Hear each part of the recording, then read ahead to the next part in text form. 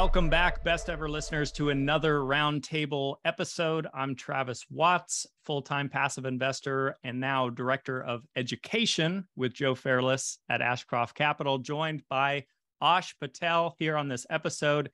Sad news, Slocum Reed, our fellow host, is no longer with us on this episode, but he'll be back on the next episode. If anyone thought that he died, that's a terrible joke.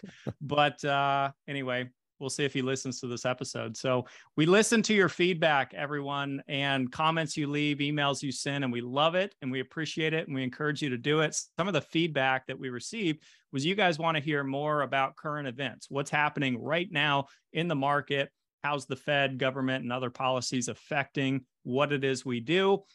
Wish we had Slocum here on this episode to talk about, the smaller multifamily sector, but we've got two contrasting points of view. We'll talk about single family, multifamily, and non-residential commercial. So I'm going to kick it off, Ash, by just covering some high level, macro level. I'm going to turn it over to you for your thoughts on that.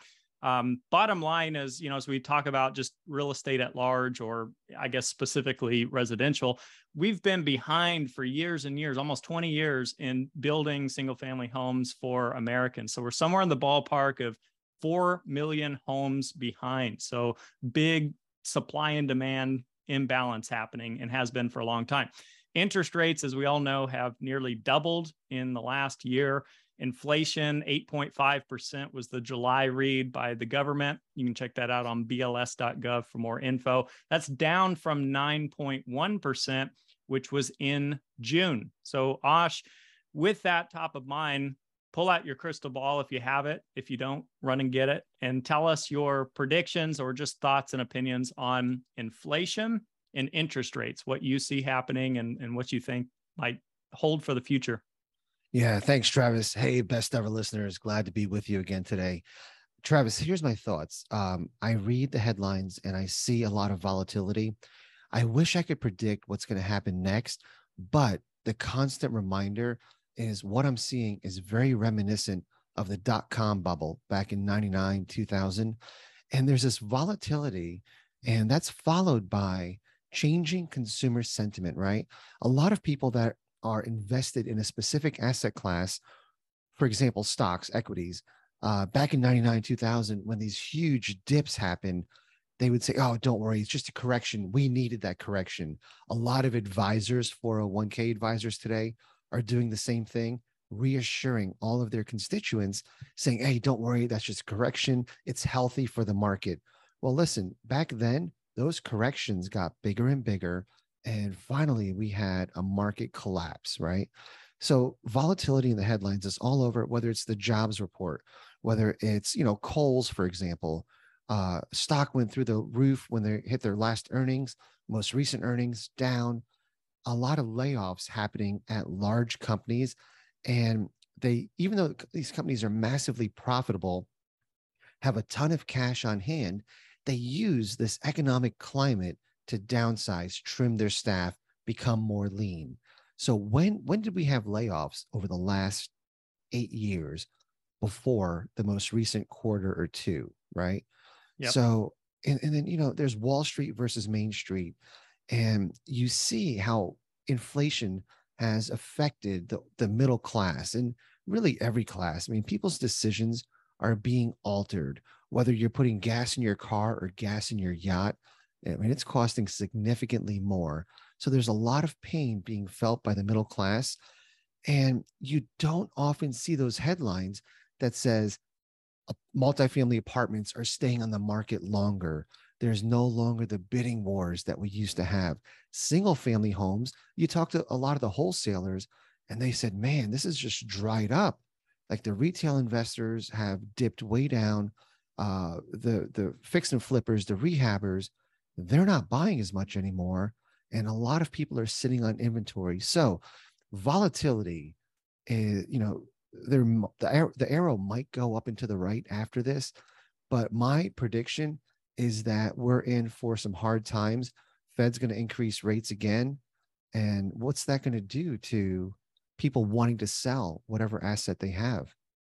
Not only, I'm going to add one more point, the homes that people used to be able to afford when you were window shopping for that dream home a year ago, and you could afford a $600,000 home. Now, with interest rates almost doubling from back then, you can afford a $350,000 home, right? So that it has a huge impact on consumer sentiment. 100%. Love your points. Love that you've got a really good pulse too on other things besides what your primary focus is. And so I want to dive into that a little bit with single family. Couple thoughts real quick. I guess I'll share my thoughts on inflation and stuff like that. I hope, and hopefully I'm right, but I hope that we peaked on the government inflation numbers going from 9.1 to 8.5. They come out every month, so we'll just see. Time will tell. Don't know when this episode's going to air, but we're sitting at 8.5. So hopefully that was a leading indicator. And a lot of that has to do with oil prices, right? So oil's, what did it go to? 115, 120 a barrel earlier this year. North Now of we're sitting 120. somewhere in like 90 a barrel, something like Yep. that. So obviously transportation cost, food, essentials, your grocery trips, to your point, the gas pump, to your point. Hopefully that's going to be dwindling down or at least leveling off for a while as you mentioned, as the Fed continues to raise rates. The other thing I'd say is we all know over the past 2 years, approximately, real estate in virtually every sector has just been on fire. I mean, it's all been booming. It's all been good times, for the most part, nationwide. So we've been going 100 miles an hour. And I think one thing to point out is we are still uptrending depending on what we're talking about, but at a lot slower pace. I'm going to dive into that a little bit more. And so, as I mentioned, I want to dive into single family first here. So at least in my neck of the woods, I'm seeing price cuts happening, especially on the luxury. When we talk about a $2-3 million home, I'm seeing 200, 300K price cuts, at least in my market. But real estate is delayed. We talk about this a lot. The homes that are closing today, they may have had lower interest rates, so those prices aren't going to be a true reflection until the Fed continues raising, people continue to get priced out, price cuts continue happening. And then, 6 months, 9 months down the road, we can really look at what effect this is having on real estate compared to the public markets that the Fed says whatever they say, and then it's up or down immediately, same day reaction. I remember, we locked in 2.75 30-year fixed rate last September. Now I just looked today, they're nearing 6% for the same type of loan with the same issuer. So double. And so to your point, Ash, you take a $500,000 home, just as an example, and that moved your payment from $1,600 a month to $2,400 a month. And the thing about single family homes, the bottom line is it just comes down to affordability. That's your primary thing, right? So as price cuts happen and your neighbors start selling houses at lower, pricing, your house just lost its value, some of it, right? Even if it's a rental and you have a great tenant that's paying above market rents, doesn't matter. That's not how they're valued, right? It's off of comps. So with that, any additional thoughts on single family before we move over to how commercial's doing and what you focus on? Yes. And I'm glad you pointed out the fact that single family homes are a delayed metric for what's really going on in the economy. Some of the more immediate metrics are, for example, logistics, right? These logistics companies were absolutely killing it with inflation. Gas prices took a toll on them. And right now they've had a huge dip. When you talk to the people in the front lines, things are just drying up for them. You look at luxury goods, and then you look at every headline is skewed. What was trending recently was sales of Rolex watches have plummeted. And all the Rolex dealers will tell you again, this is healthy. The prices were too high. We need these corrections. And you look at some of these financial news sites, headline, consumer prices rose 8.5% in July, less than expected. Hold on. If something cost 8.5% more than it did last month, but don't worry, it's less than expected. I hope my best ever listeners are not putting their minds at ease reading these headlines. Dive in a little bit and, really get some data, talk to people on the front lines. The used car market is slowing down big time. And again, that's reflection of consumer sentiment. So I'm glad you pointed that out, that single family homes is a delayed metric. 100%, man. So let's dive into commercial. Let's talk about your world, just at large, whatever you want to speak to. Non-residential commercial, how's it performing? How are things going? What do you see as the forecast for it, let's say in the next year or two? Yeah, this goes back to COVID, Travis, where the millennials were eventually going to move away from city centers out into the suburbs, just like our generation did, right? Gen X, man, we all wanted to live downtown in those high rise apartments near the bars and the restaurants.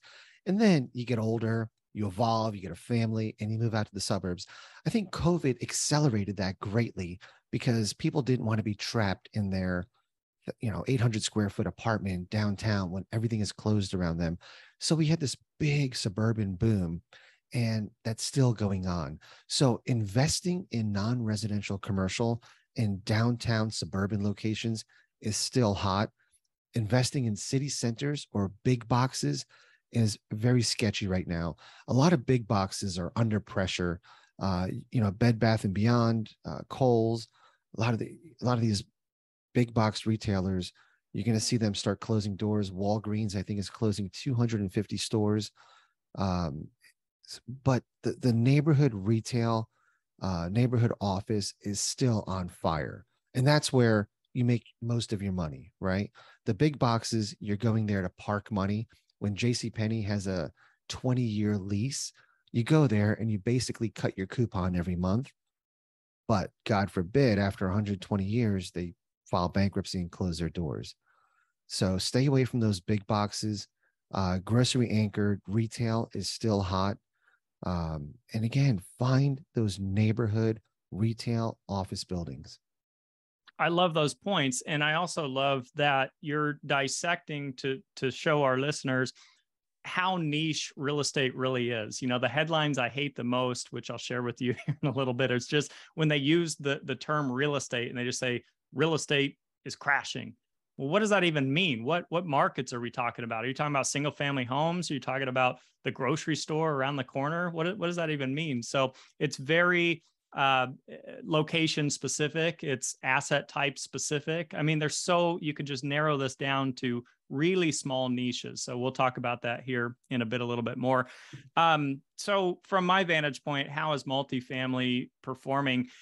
I would say first and foremost, make no mistake that it is slightly down in terms of pricing. I think that we're seeing overall, a decrease from that 15 to 20% shoot up from last year, for example, to maybe a 5-10% discount on purchase price, depending on, again, are we talking about a 400 unit? Are we talking about a duplex? That really depends. And that's, of course, mostly due to interest rates. That's been, the catalyst here. But the buying demand, to your point as well, with commercial is still very high. In fact, in Q1 of this year, 56% multifamily increase buying volume year over year. So one of the largest first quarters that we've seen in a very long time in the multifamily space. So something to keep in mind, your national average rent so far this year has gone up about $70 per month. And that was from a first half of the year update that I was checking out here recently. So you take an apartment, $1,400 a month rent, now $1,470. That's roughly a 5% rent bump, and that's only the first half of the year. So again, what I mentioned earlier, we're still uptrending, just at a lot slower pace than what we've seen the last couple of years, where it wasn't uncommon for rents to be popping 100 to 150 a door across the table. So nationwide, just for perspective, everyone listening, is somewhere in the ballpark of 1,600 right now for Class B multifamily rents. So forecast, I want to show this or share this with our listeners. Freddie Mac forecasts that the remainder of the year in multifamily is going to be about a 3.6% gross income increase, and that vacancies will remain flat where they are. We're hovering about 94, 95%, occupied units nationwide. Sunbelt states have been top performers for many, many years. They continue to be top performers. Texas, Florida, Georgia, Carolinas, stuff like that. So CBRE is predicting an overall 8% rent increase throughout the year of 2022. They're sticking to their guns on that. So we will see what happens. So Ash, let's dive into those scary headlines. I know you mentioned the Rolex watches. I mentioned the real estate crash. So I want to share these that I just pulled this morning from recent headlines from major sources, mind you. So should I sell my house now before prices crash? Yahoo Finance. U.S. facing perfect storm for 2008-like housing crash. Newsweek. Housing market collapse, deep, fast. Forbes. So Ash, your thoughts, anything you want to further elaborate on when some of our viewers are tuning into these major outlets and seeing headlines like that? Yeah, and I'm glad you brought that up, Travis. You had several good points that I wrote down that I want to address. The headline issue is a big deal, right? Because people aren't diving in, fact checking. Everyone thinks there's this retail apocalypse because some of those long-standing retailers have closed.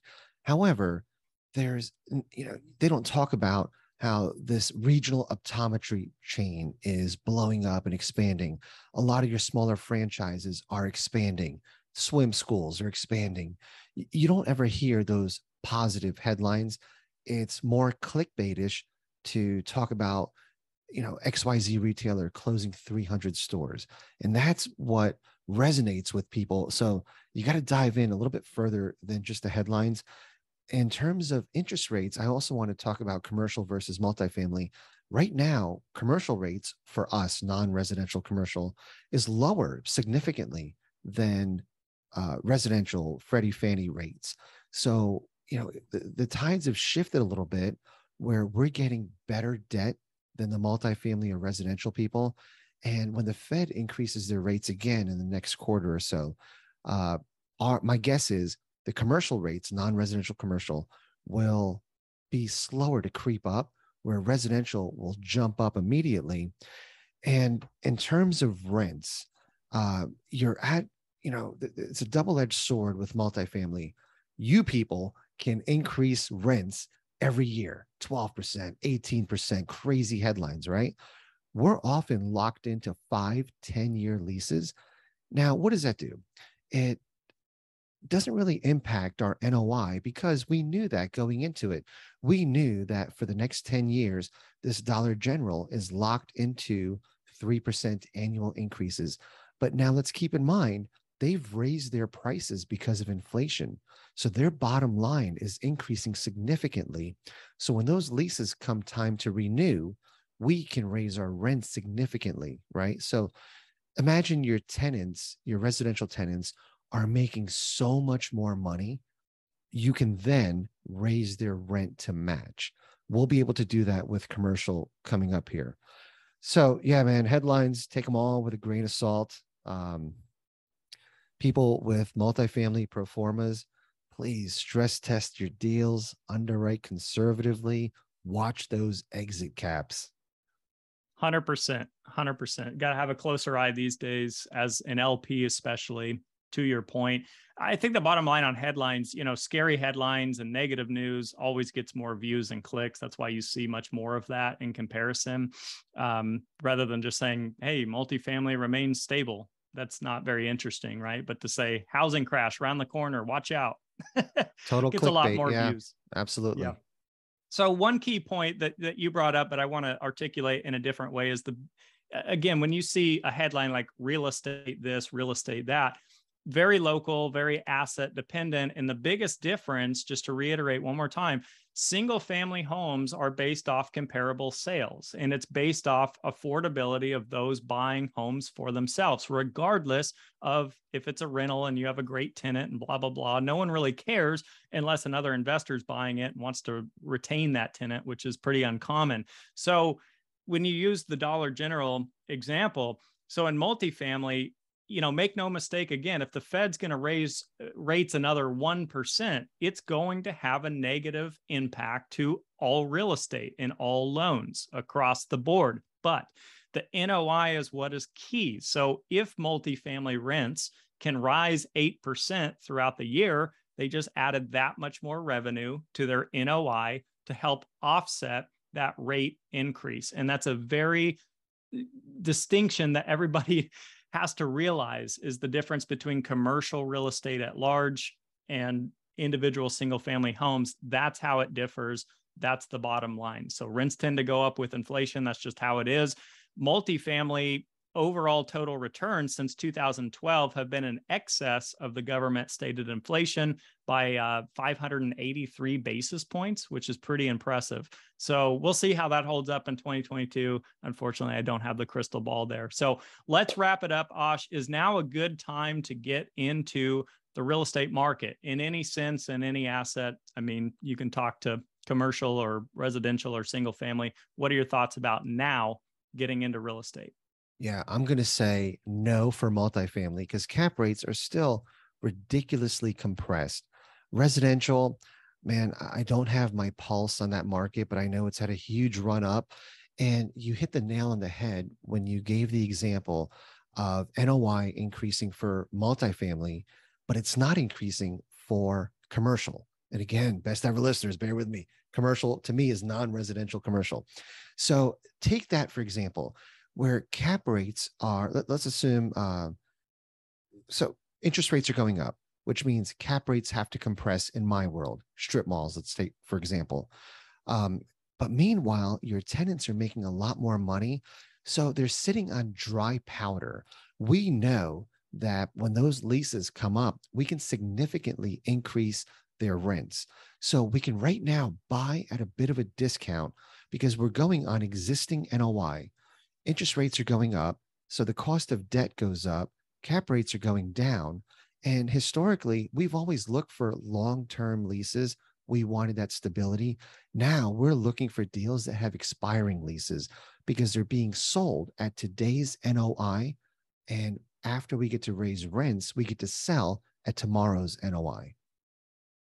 100%. And anyone doing active deals, I mean, obviously be paying attention for fixed rate debt, or with if you're going to do floating, then to have interest rate caps, you know, if that's applicable to whatever you're doing. So who knows what the Fed's going to do, you guys. They could continue raising. Looks like that's going to be the case. But then if we are in a terrible recession, to your point, Ash, they could reverse trend and they could cut rates. So also pay attention to prepayment penalties on these loans too. And, you know, we've been looking at more flexible loans that have low to no prepayment penalties in case that kind of scenario happen, but it's always either going to be with fixed rate or a floating with a cap. So something to keep in mind. So my thought is a little bit different than yours. As an LP investor in various deals, I still diversify into other assets outside of multifamily, but I still think that there's always a deal to be had that makes sense somewhere if it's conservatively underwritten with the right debt structure and you're happy with the overall projections, you feel like that's good for your objectives. So I dollar cost average is how I look at it right now. As we see these, that most recent deal I mentioned, 9% discount is the latest deal that we're acquiring. Well, it's a 9% discount, you know, and hopefully that the rents are going to continue rising. So you're just dollar cost averaging like you would in the stock market. That's how I look at it. And I'll never forget one of the guys that scared the pants off of me in 2015 when I was first getting into multifamily. And he was a big name operator, still is today. And he's like, man, 2016 is going to be the biggest market meltdown you're ever going to see in your lifetime. And we are not buying any deals right now. And so sat on the sidelines about 5 years. I took the counter approach and just did deals. And, you know, that resulted nice in my situation. Not saying I'm better, smarter than this guy. It's just, you got to do you got to look at your own goals, objectives, and philosophy on all this stuff. So truly appreciate you being here and sharing your thoughts. You had some great insight for our listeners. Thank you, best ever listeners. Thank you for the feedback. Again, that's why we did this episode on a market update. You can email us, you can reach out on social, you can leave comments, like, subscribe, share, all that good stuff. So thanks for tuning in to another roundtable episode. Slocum will be back next week, I believe. So we will see you on the next episode. Thanks for listening.